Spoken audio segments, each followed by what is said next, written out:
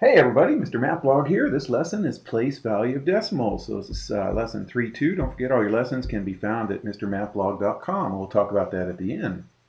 So our question here is how do we read, write, and then represent decimals through thousandths, THS. These all end in a THS. All right, this picture is kind of hard to see here. It's a picture of our solar system right here. In 2013, asteroid 1998 QED came very close to Earth. It is 1.726 miles long, about the same size of the asteroid that killed off the dinosaurs. So I don't know if you can see this right here. Right here is Earth right here, and then so here's that asteroid. In fact, let me see if I can enlarge that for you so you can see what it's talking about right there. Okay, so it came really close to our Earth in May of the end of May of 2013 right there. So that asteroid right there. Okay, so let's go ahead and so to understand this distance, the distance of the asteroid, we need to understand the place value of each digit in 1.726. Okay, so we can use a place value chart to understand decimals. Whole numbers are always to the left of the decimal points. Here's a whole number 1. Okay, decimals are to the right of the decimal point. So these are all the decimal points right here. It depends on, is it the first place to the right, the second place to the right, or the third place to the right, okay? Okay, and then the thousandths place, which is this 6 right here, the thousandths place is to the right of the hundredths place, hundredths, THS, which is that 2, and that hundredths place is to the right of the tenths place, which is that 7 right there. So here it is right here. So this is 1.726. And decimals is read as the word and, A-N-D. So this says 1 and 726 thousandths, okay? So the 1 is 1 times 1, okay? And then the 7 is 7 times 1/10 because it's a tenth right there. And 7 times 1/10 is 0.7. That's where we got that 0.7 right there. This is 2 times 100th, so it's 2 times 1 over 100, which is 0.02. Notice this is in the hundredth spot. Okay, can you guess this one? This is going to be 6 times 1,000th. Okay, so 6 times 1,000th would be 0.006. And if we added all these together, it would get us 1.726. So the place value of the 6 in the 1.726 is in the thousandths spot right here, okay? And the 2 is in the hundredths spot, and the 7 is in the tenths spot. So the value of the 6 is, in the 1.726 is 6 times 1,000th, okay? 1 over 1,000 is 1,000th, or 0.006, okay? I try not to say 0.006 because O is a letter, 0 is a number, but that's my little pet peeve anyway. So standard form is 1.726, like we've all written that right there. So word form is, notice this is the decimal, the word and. So it says 1 and 726, and it ends in the thousandths. So 1 and 726 thousandths, okay? You always say a 2-digit number with a hyphen right there, so here's 26, okay? All right, and then the expanded form is 1 times 1 plus this 7 times 1/10 plus this 2 times 1 over 100 plus 6 times 1 over 1,000. That's what this says right here, okay?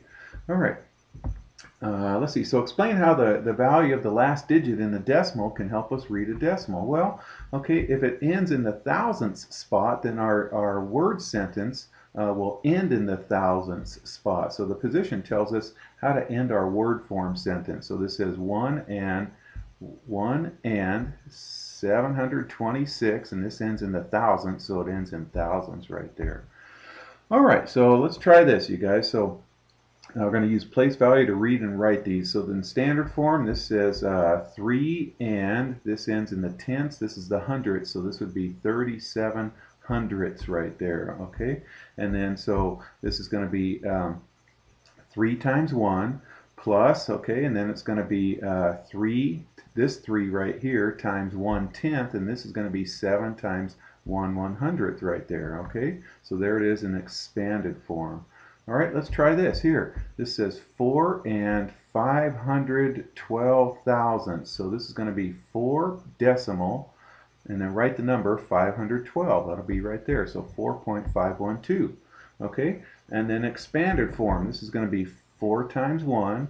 Here's the 5 times 1/10 because it ends in the 10th position. This is the hundredth, so this will be 1 times 100th. Let's go ahead and do that right here. Okay, and then this is in the thousandths, so this will be 2 times 1,000th. Okay, easy, huh? All right, let's try this, you guys. So we're going to use place value chart again. So spider silk is a protein fiber spun by spiders. The silk spun by a common garden spider is about 0.003 millimeters thick. So this says 3/1000ths of a millimeter thick. A commonly used sewing thread is about 3/10ths of a meter thick, so 0.3 a millimeter thick. Okay, how does the thickness of the spider silk and the thread compare? Okay, all right, so we're going to write the numbers in the place values. Okay, so let's write, there's the spider silk and the sewing thread right there. Let me slide that up right here. Now we're going to count the number of decimal places, place value positions to each digit 3. Okay, so here to get to this 3 is there's 1 place, 2 place, 3 place. To get to this 3 is only 1 place right there. Okay, so 0.3 has how many fewer decimal place values? It has 2 fewer decimal place values. So 2 fewer places means it's 10 times 10 or 100.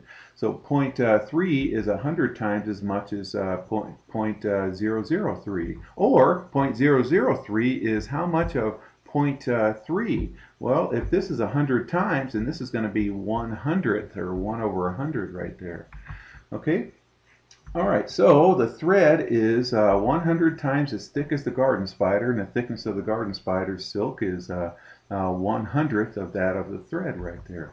All right, we can use place value to rename decimals. So let's try this. We're going to use the place value patterns to rename 0.7 or 7/10ths using other place values. Okay, so here it is right here when we're talking, and I'm highlighting the decimals right here. So this is, we're just looking at the 0.7 right here. This is 7/10ths because it ends in the 10th spot. So 7/10ths and 7 times 1 over 10.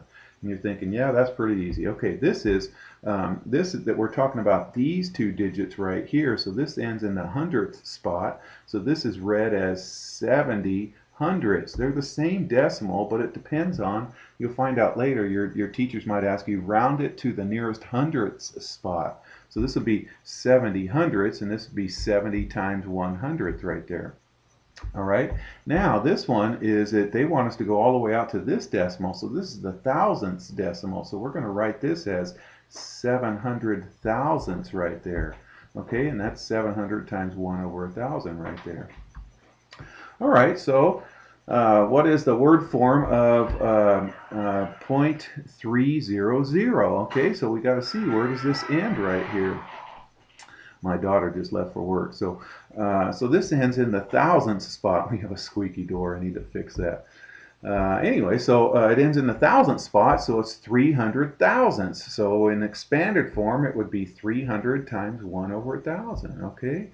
Hey, all your lessons can be found at Mrmathblog.com, and then if you click 5th grade math, let me show you that real quick, you guys. Okay, so if I go over here and I put in www.Mrmathblog, okay, so right there. Okay, it'll take you to this web page. Let me get rid of this here. Okay, and then right here at the top is all the classes right here. This is all my high school classes, you guys. And so I taught, here's 4th grade. You guys did that last year. Here's 3rd grade. That's done. 5th grade is right over there. So it just depends on the order I did it. I did 4th grade first with you guys. And then I did 3rd grade last year, and now I'm working on 5th grade. So if we click 5th grade right here, you'll see your whole class right here. So I'm just, I'm just loading this lesson right now as I speak. Okay, so here's chapter 1. You just click all the lessons. You guys most of you guys have done that. Here's a review for the test right here. Okay, and then here's chapter 2 in a different color. Here's chapter 3. So we're doing, so if you clicked this lesson, it's not loaded in there yet until I'm done speaking with you guys. That would be this lesson right here. Okay, all right, you guys, take care.